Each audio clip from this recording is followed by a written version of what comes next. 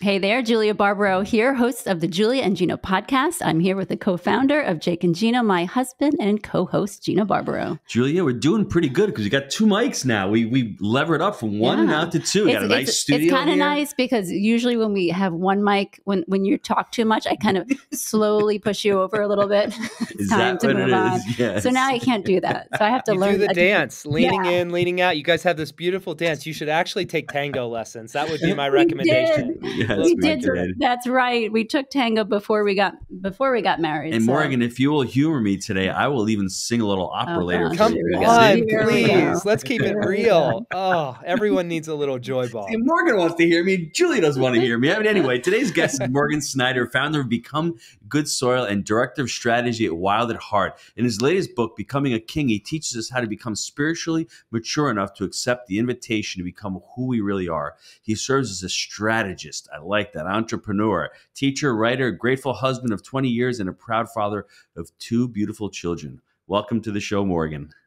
Thanks, Gino, Julia. Yeah, really honored. It was great to dialogue before the show and just really passionate about what's been entrusted to your care and just honored to have some conversation about things that really matter to the heart of God and matter to a lot of hearts around the globe. How did you become passionate about fatherhood, and give us a little bit background of your story? Yeah, it's a pretty wild journey. As I was just thinking back into this podcast recording, I realized I journeyed with John and Stacey Eldridge, author of Wild at Heart and Captivating. We've been together for almost a quarter of a century. So John finished writing Wild at Heart in a rented minivan in the back seat, the third seat, driving to officiate our wedding in the year 2000. And it's just the wildness of God. But I think what I would say in all of that, Gino, what I came to realize, I went through a profound transformation in the college years at university where I sort of lived the verse. I won the world and I lost my soul. And I looked at the mirror and asked that question of who have I become and who am I becoming? And I got really concerned about the lack of trueness. And through that, I came into a relationship with God, which was genuine and beautiful. But what I found is I sort of walked through my 20s and pursued a woman and began a family and began a career. Though I was a man, there were parts of me that were still a boy. And so I was showing up in a man's world, but what I was lacking was what I would name initiation into wholeheartedness. That there was still an 8-year-old Morgan and a 13-year-old Morgan. And Sherry and I, in our early years of marriage, we would wrestle over really important things. And what I came to realize through lots of counseling and lots of soul work, lots of integration is it's really hard when 2 8-year-olds are trying to make big financial decisions. It just doesn't go that well. We're deeply in love and we've been through hell and back, and we're 23 years in our marriage and in our work in the world. And what I've learned is that a life of faith is far more than simply a confession of faith, a momentary choosing. It is also a path and a process to restore the whole human being, and what we believe passionately, to restore men as men, women as women, to restore marriages, to set the lonely in families, and to begin the redemptive work on earth as it is in heaven in our homes. And then from that place of well-being, of nourishment, of secure attachment, to go and love a very broken world.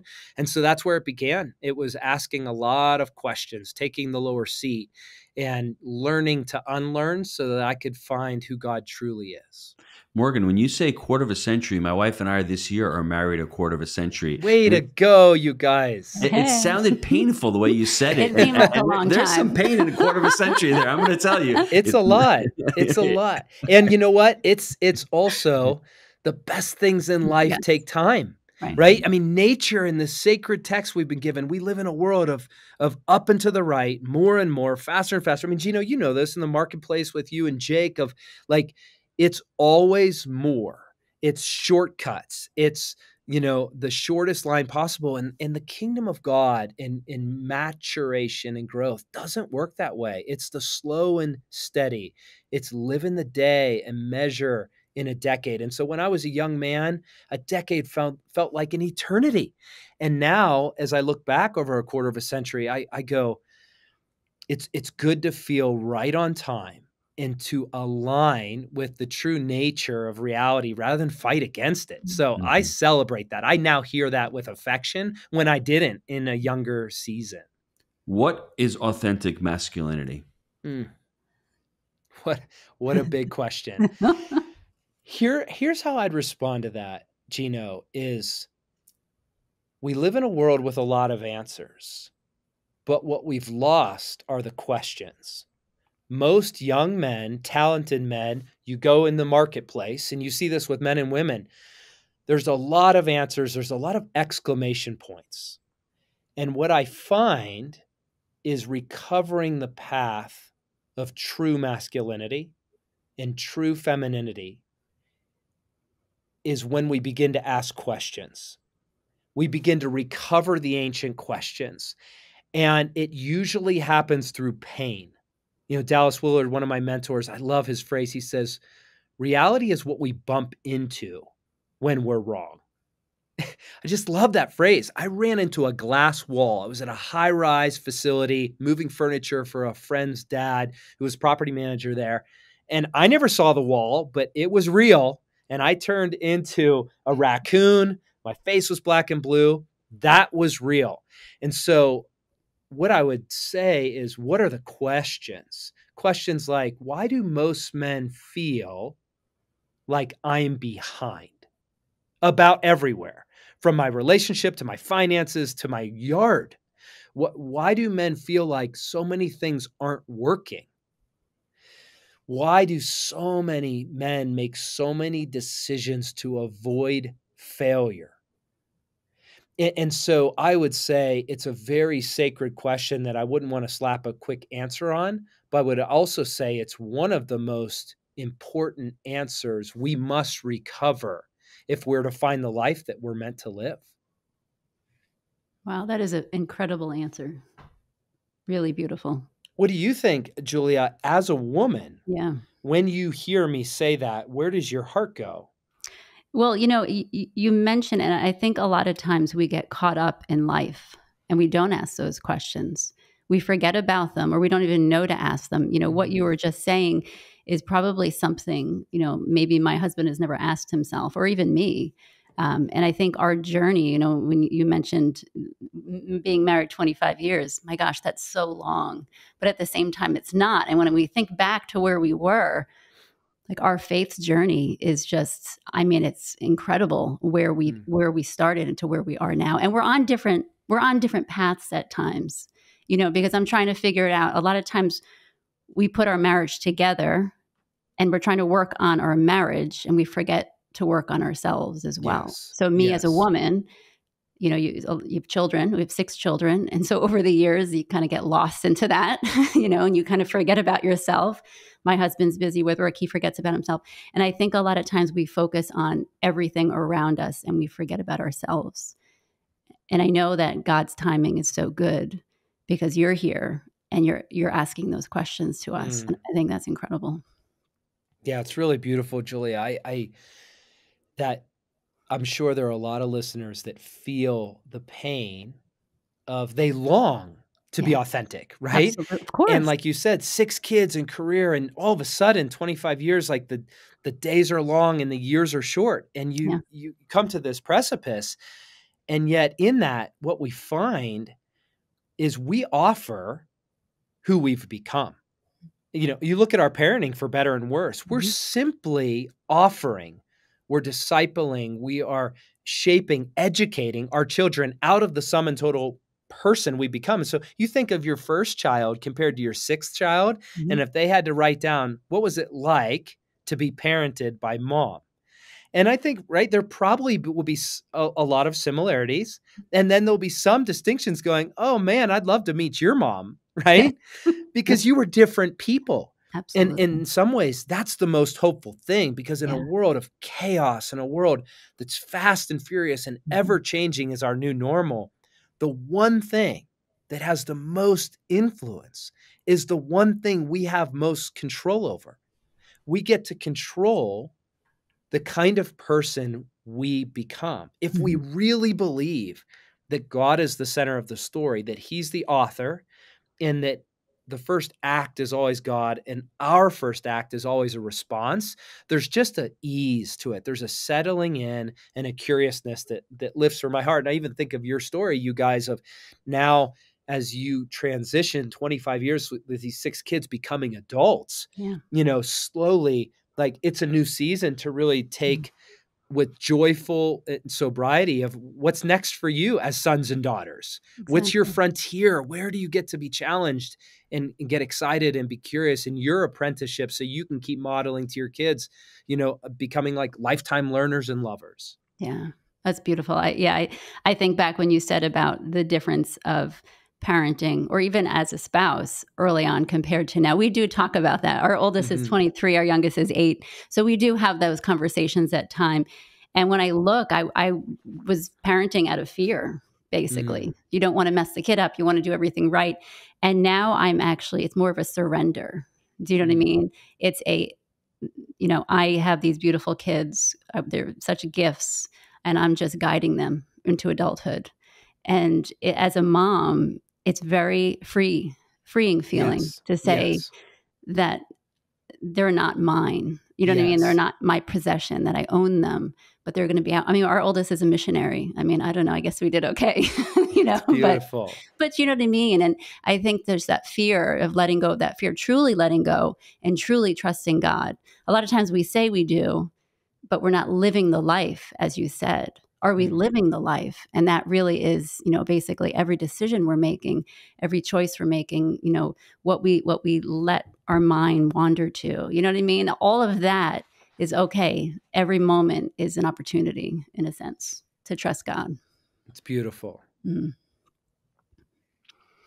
Yes, my love. What is your thoughts here? I figured you'd be talking the whole time because we're basically talking about men, but at the same time, this is what I wrote down because this was important to me. And a lot of times as women, as wives, we feel like we know you guys. And I read this book and I'm like, wow, I really don't know much about men. So when I read Wild at Heart, I'm like, every woman really needs to read it because it was almost as if I was reading about, you as men, but as little boys at the same time. And I think we forget that you are little boys at heart sometimes, and you do need to be out in the wilderness and living that life. And a lot of times we want you to grow up, in a sense. We want you to be that responsible, that man at home and just being strict. And you know what I mean? We forget that little boy in you is still living. And I love that about you. I'm so glad this is recorded because I'm going to be using that again someday. I love how and I'm sure you would agree just about the wilderness out there, why boys love to be in the woods. I mean, just that alone. That's what I want to ask you, Morgan. Instead of me answering Julie's question in the book, there's about the 3 core desires. But in the Wild at Heart book, you're talking about, and how were men designed? Let's decipher that, and then from there, I guess any women hearing this would be like, oh wow, that's why it's always a competition. That's why when we get in the car, he's got to beat me at home. That's why he can't play a game without put it's so stakes. Helpful, ladies. Learn about men. They are so reality. Different than us. Game and I love it. And go big or go home. And men learn about women. Yes. And men learn about women, become students of women, because this co-creative process, there's Gino, there's Julia, but when they come together, there's a third entity. It's literally a living, breathing entity, a union that never existed before, that generative power of covenantal love.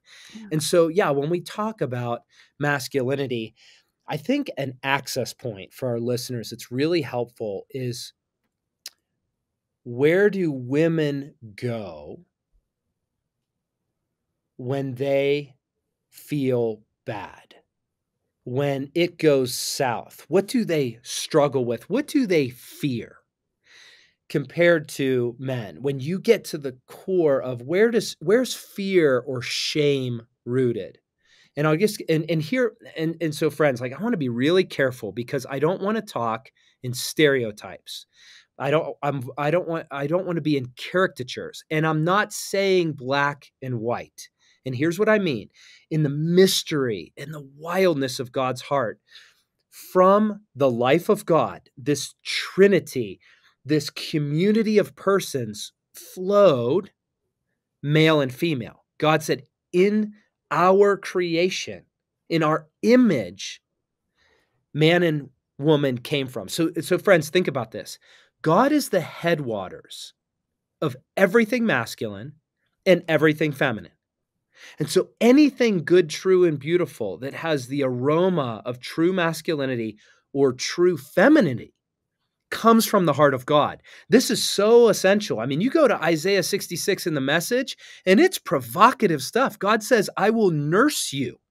God says, I will bring you to my breast, and you will be covered in milk overflowing. You will burst with joy and feel 10 feet tall. You ask most men, and Gino, you know this in the marketplace, you ask most men when they feel 10 feet tall and burst with joy. And if you line up 10 men, at least 9 of those stories will be about accomplishment.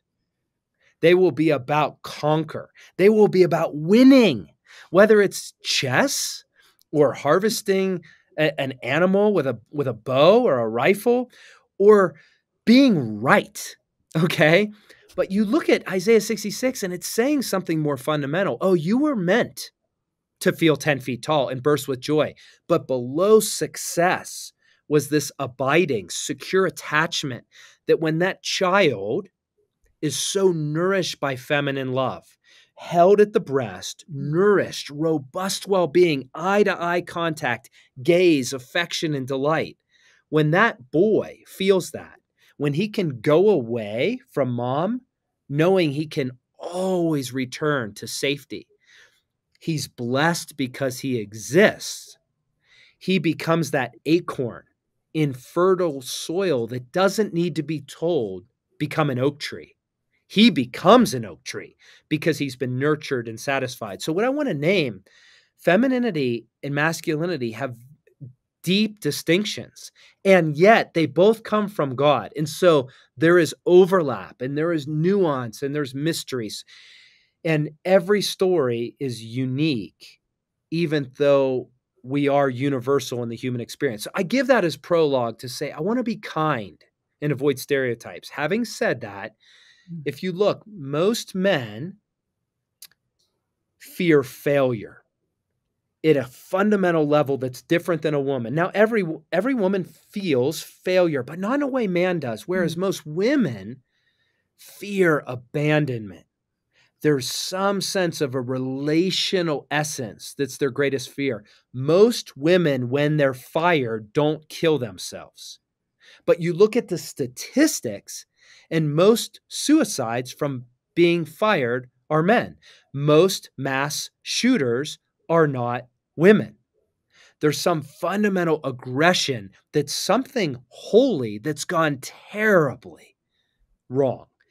And so when you look at the heart of a man, John told us it this way that I loved years ago. He said, a man sees everything in the world as a man, and a woman sees everything as a woman.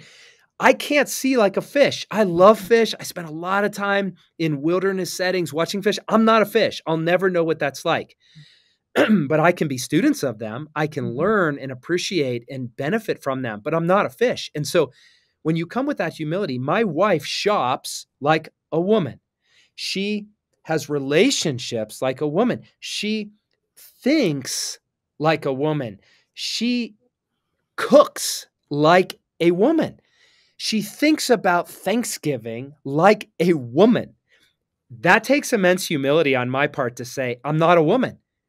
Okay. And therefore, I want to learn. And so, again, we're back to questions. Mhm. What are the questions that help us really understand what God was after when he said, I want to make them just like me, and I'm going to express them as men and women and bring them together in this generative love? So now that we're in the society right now, I can understand why you're so passionate about family, because if there's a breakdown where there's Mhm. single mothers or single fathers and there's no unity or there's no Mhm. connection there, that really harms the child. I mean, can you take that one step further for those of the people out there trying to struggle with their relationships?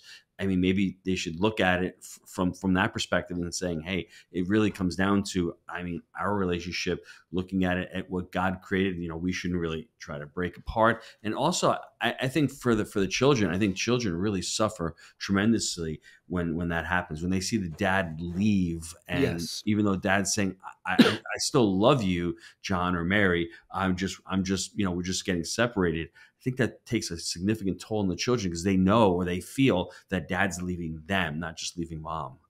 Absolutely. It's just such a profound trauma that often is latent, that doesn't get triggered until later in life. It's Hmm. fascinating, the correlation with the number of young moms in their 30s that come to a revelation of sexual abuse in their childhood that they weren't aware of consciously until their children are the age they were when that incident took place, and it triggers something in them. And so no doubt we live in a traumatized culture. But let me start with design, because this really helps. When you look at little boys, you look at little girls, and you see in them imago Dei. It hasn't been beaten out of them, and the fall only has so much reach. Boys want a battle to fight, right? They want to fight for something and with someone, for something greater than themselves. Even if it's lived out in video games, there's something in them that says, I want to conquer, I want to risk, I want to adventure. Most boys use social media for that adventure and that battle. Most girls use social media socially, relationally, for communication, expression, for connection. Again, these are not meant to be gross overstatements, but in general, there is massive correlation. There's outliers, but there's correlation. And so, excuse me. And so, if we begin with what does a boy need from mom that's different than what he needs from dad? Mom provides self-worth. Mom provides the benediction of existence, of being, blessedness. You are loved because you exist. I choose you, and it's unearned. As I say to my daughter, there's nothing you can do that will cause me to withdraw my delight. There's nothing you cannot do that'll cause me to withdraw my delight. That sort of delight was meant to be rooted in what I received from mom. That's secure attachment. You are loved. You are worthy of belonging because you exist. And then she's meant, out of this well-being, this nourishment, this overflow, to bless his masculinity and let him go, always to return for blessing.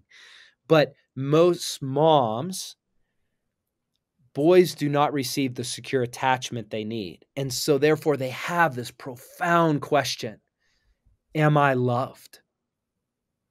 Am I worthy of love? And so deep in them, friends, that if that question's not answered, you will go searching all your life to restore secure attachment.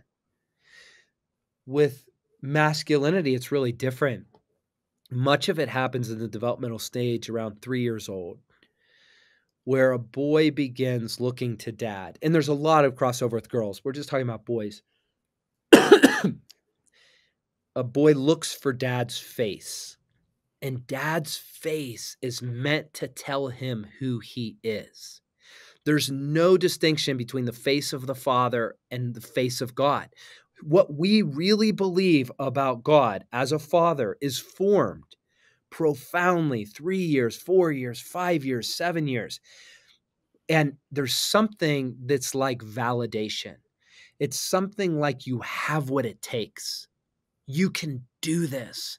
You're so deeply loved. You can risk and fail and still be okay, because failing is the building blocks of masculine well-being.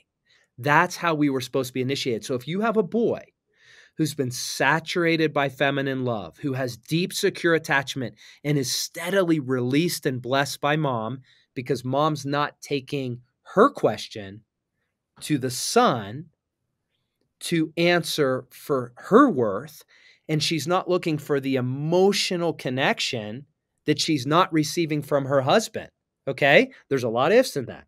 So you have that boy, and then he has a dad that through affection and through touch and through discipline in love, through invitation, curiosity, through adventure and daring, he knows I have what it takes, and I am the delight of my Father's heart. You have the building blocks of a person that can go out and learn, my life is for others. My strength is for others. My power is meant to be in the service of love. And so, Gino, it's a big wraparound to your question of so much of what you see in the world is where that's been broken. And the brilliance of the heart of God is that he is a good, good father and a compassionate, nourishing mother, and that we can actually repair and restore all these places of trauma, these places that were stolen, lost, and surrendered. We can get that back, and we can become the sons and daughters that we were meant to become through the life of God. And it's really, really hopeful. Yeah. So there's a link there. You have the link between God, the father, the wife, and the child. And I always say to myself, why are they damaging that relationship? The media, politics, whatever it is. And all you have to do is go back and listen to the last 5 minutes of it. And the answer to that would be to have a weak family unit. And then all of a sudden you have so many problems. And then all of a sudden they're dependent upon something or someone, which is the government, which is giving handouts, which is universal basic income. And then all of a sudden they become the family. They become the family unit. How can you send your child to school and they're 3 or 4 years old and you know nothing about what's going on, and they're property of the state, they're property of the family? But it seems as if that's being perverted and changed. And what you just said right there just reaffirms my feelings and my conspiratorial thoughts, as they may be. I don't think they're conspiratorial, because what you just said is you laid it out. If you weaken that, all of a sudden we feel confused, we feel unloved, and we go look for love or affirmation elsewhere. And where do we go? We go to social media, where they hook you, and then we go to listen to all these other sites, and then all of a sudden one thing leads to another, and then the government has you. What are your thoughts, Julia? Well, I kind of want to go to the restore part. Yes. Okay, I'm going dark. Well, no, You're See, that's why you're a dream team, you guys. Every Gino needs a Julia. Every Gino needs a Julia. Yes, thank you. Because I'm not going to punch the screen. I'm no, relaxed. you're I'm good. calm. I'm happy. I'm happy. It's good. Because there are so many broken families, and maybe as of within the past 20 years or so, it really, what a difference compared to before. Maybe, I'm sorry, even longer, when I was younger. But there's so many of us. I was from a single parent home as well. And it does affect you. It does affect your mothering. It affects you as a spouse. You don't even realize it. You're just kind of like, why do I have these fears of abandonment? And that's very common. I speak to a lot of women, and now I understand a little bit more. But I would actually want you to touch on that a little bit. And then also we'll get into I was just going to say, now. you hit the lotto, baby. That's okay. You didn't know abandonment here. So it's beautiful. Well, yeah. And I come to you, Julia, with compassion to see that you came from a single family home, and look at your life, look at the repair, look at the restoration, look at these 6 thriving young people, look at this healthy marriage, and look at the overflow. You're bringing life, generative life, to me and to many. It's a picture of the gospel. It's in the Psalms. It's one of my favorite Psalms, this promise where David says he sets the lonely in family. He sets the orphan in family. So much of the work of the gospel, it's communal. as much as it is individual. We live in a hyper individualized culture. We have personal economies, right? Personal calendars, personal church. Like that wasn't the culture for most of human history. It's communal. And so let me give an example. My precious little fire princess, Abigail, turned 16 a couple weeks ago. She bought a car and we were, teaching her just the things. What do I wish I would have had? Much of my parenting flows out of offering in love what I wish I would have had. And so we did some car lessons. We made it light and we made it fun, but she's changing a tire. And she broke one of the lift gate struts on the back of her hatch on her little 2002 Highlander. And she had one of her girlfriends over that this young gal in her class is really struggling at home. Parents are fighting a lot. She's trying to get out early. And I had this beautiful moment where I wanted to teach my daughter how to fix this liftgate strut, but she's fixed a lot of things. And so I think she could probably do it without me, but we folded in this other girl, I'll call her Kelly. And as I'm working with both of these women, it was just it's such a feminine moment. They both have puffy slippers on that are like flowing pink silk, and they don't look like mechanics, and here I am just trying to invite them into a piece of initiation. If you're going to have a car, this is part of your domain to steward. I want you to have a sort of mastery over it. I want you to steward it well and in love and care. And I realized this young girl, Kelly, she had never used a socket wrench. She had never used pliers. She didn't really even know like righty tighty, lefty loosey. And here I was folding her in as a daughter. I wasn't the substitute for her parents, but God was fathering her in that moment through me. And my daughter was better because of it. He sets the orphan in family. And so I want to be really careful again to be honoring to our listeners. Family is a broad word in a very broken culture. God's work is to set every human heart into what he meant by family. And so your family may not look very traditional, but you can be assured when you're sleeping, God is awake. And it is on God's heart to see that every orphan and every orphaned place within each of us adults is being beckoned to come home to family. And that's the epicenter that was intended to be the church, whatever else church is. And so that's just an example of an on-ramp where every moment of every day, God's creating a fresh invitation. That's incredible. I love that. You want to say anything? Because before my next question. Go ahead. Okay. The renewal part, the what now, I guess, is my question. Because a lot of us, will read, okay, and now what? You mentioned your journey from the beginning to where you are now. And there's a lot of listeners right now thinking, okay, I want more of that. What can I do? Where can I learn? Yeah. Julia, I get a smile on my face because if you would have asked me that question 20 years ago, there would have been two responses. And one would have been pressure. I'm behind. Mm-hmm. I need to basically get my shit together. Mm-hmm. And the second would have been some sort of performance, some sort of reaction that was out of my false self, my ego, that might have looked benevolent or altruistic. It might have been like I'm a good businessman or a good husband or a good father, but largely it was motivated by a boy trying to use the world to answer his question. But now when you ask that question, I get this smile. And I notice my internal sort of landscape and go, why am I smiling?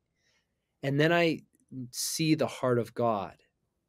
And I realize that the gospel that's been restored in me over 20 years and more, 35 years of walking with God, but 20 years in this specific recovery, is God is primarily interested in our restoration and repair.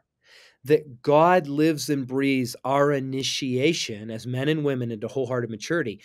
And that's what he's doing for our kids.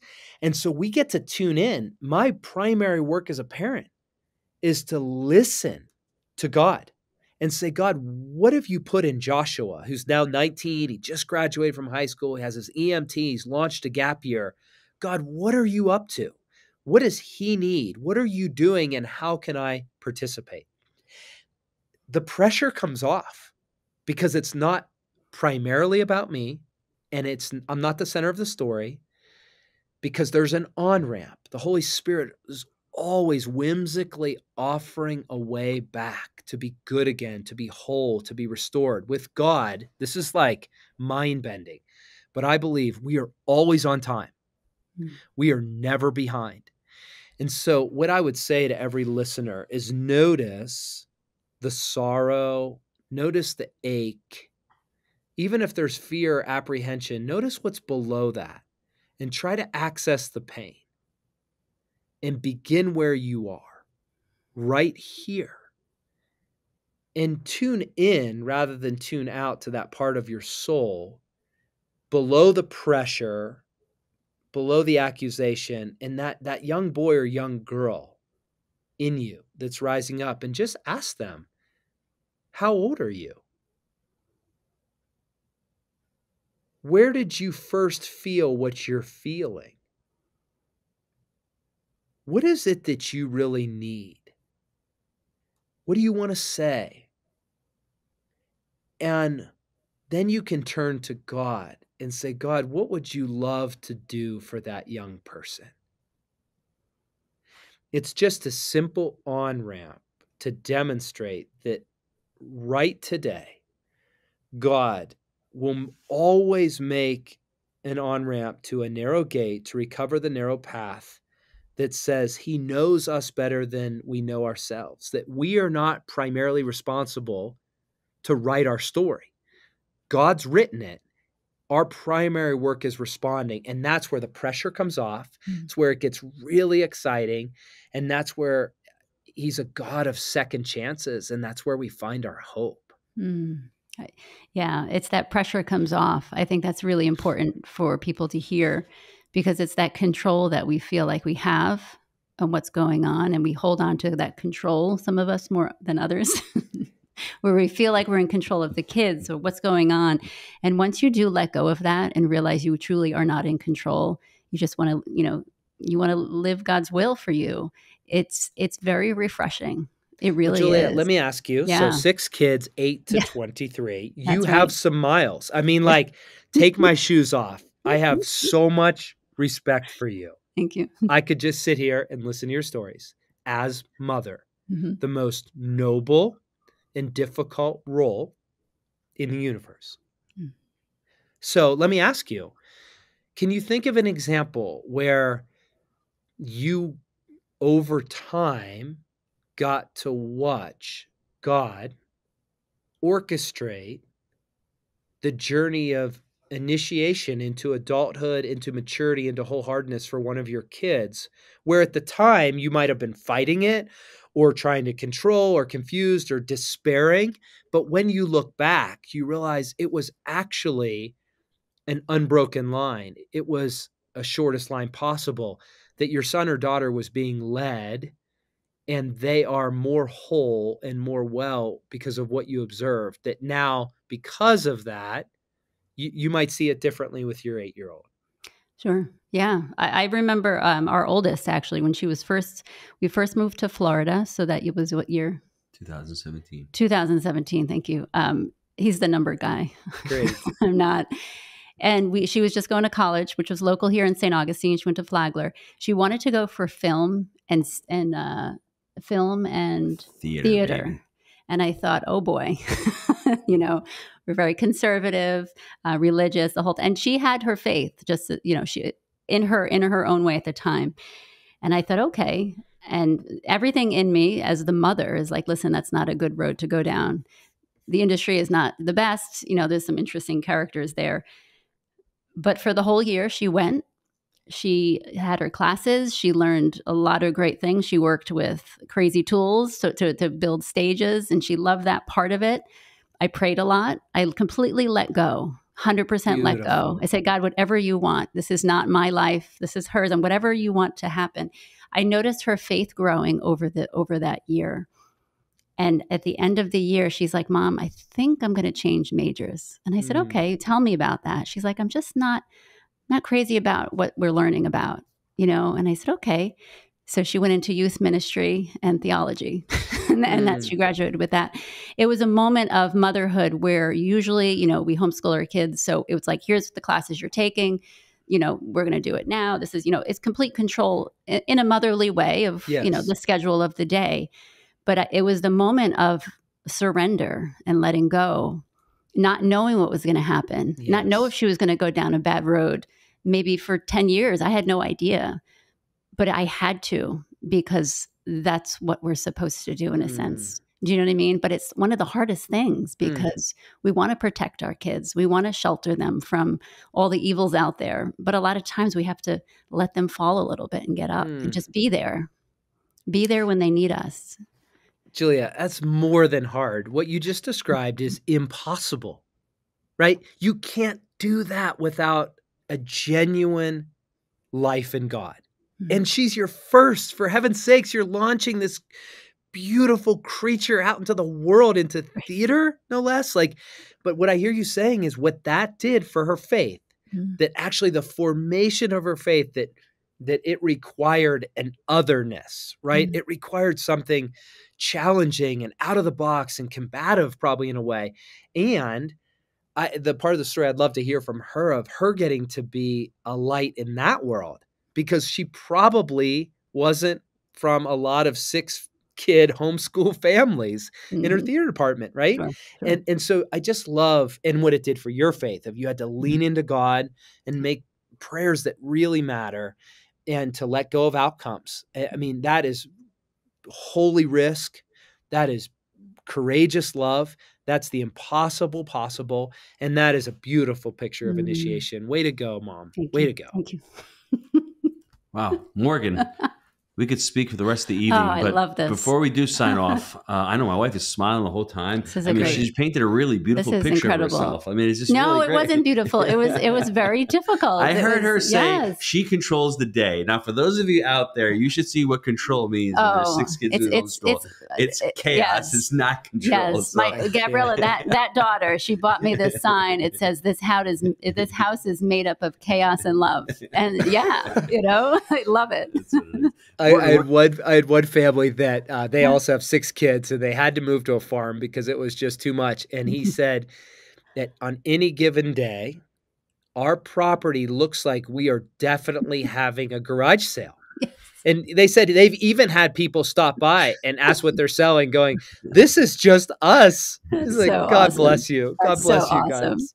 It's the let go of that control too. I think it's chaotic control, and I love it. Harnessed strength. Where can the listeners get a hold of you, Morgan? Where can they buy your book? Where can they go on the website? Where can they check you out? Yeah, and tell us a little bit about the events on the website too. Yeah, friends listening, our passion is for people to come home to the heart of God.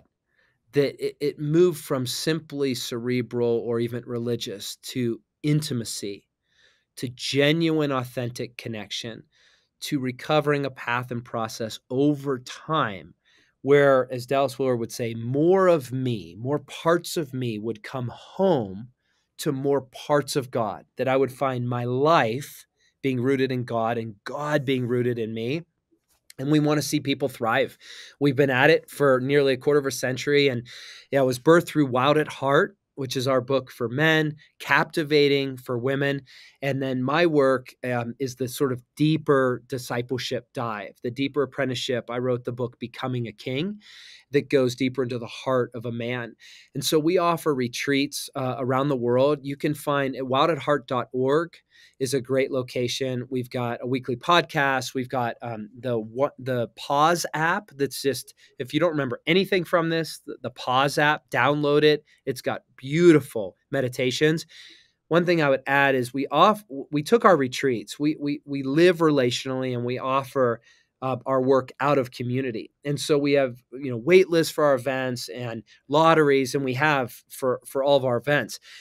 And so we found a way over years to video them and create this beautiful kit where any man and any woman can offer our retreats locally.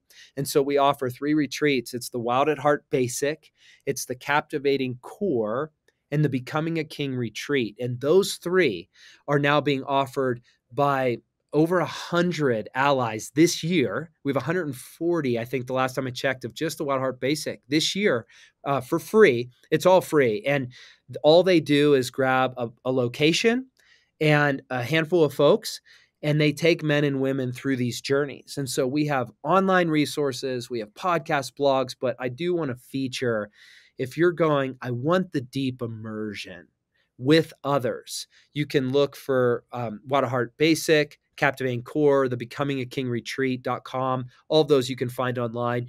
We do beautiful studies. And then we have the weekly podcast from Wild at Heart.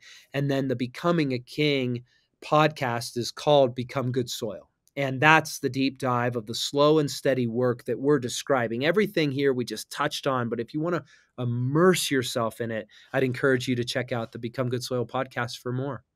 It's amazing. That's awesome. Thank you, Morgan. Yeah. As I always like to wrap the show, my wife loves it when I say I'm Gino, she's Julia, and we are Julia and Gino. Appreciate it. Thank you. Morgan, that was excellent. Thank you so much. Great to be with you.